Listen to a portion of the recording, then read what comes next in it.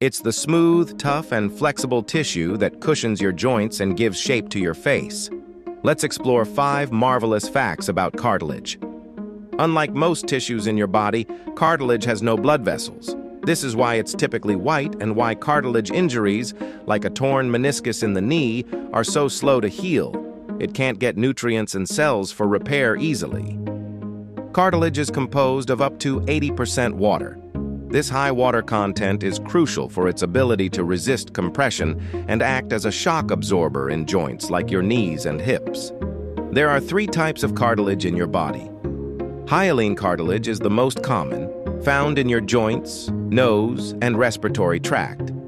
Elastic cartilage, which is more flexible, is in your ears and epiglottis. Fibrocartilage is the toughest and is found in the discs between your vertebrae. In the early stages of fetal development, your skeleton is made almost entirely of cartilage. This soft framework is gradually replaced by bone in a process called ossification, but some remains for life. Much like your liver, cartilage has no nerves. The pain you feel from a cartilage injury or arthritis is often from the underlying bone being damaged or from inflammation in the surrounding tissues. Ready to test your knowledge on this flexible tissue? Why are cartilage injuries so slow to heal? A. It is too tough for cells to penetrate. B. It has no direct blood supply. C. It is constantly moving.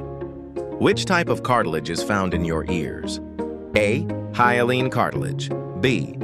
Fibrocartilage. C. Elastic cartilage. In a fetus, the skeleton is first made of what? A. Primarily bone. B. Primarily cartilage. C. A mix of bone and muscle. How did you do? Let's see those scores. It's the unsung hero that keeps us moving smoothly. If you enjoyed this video, show your support by liking and subscribing. We'll be back with more facts that are easy on the joints.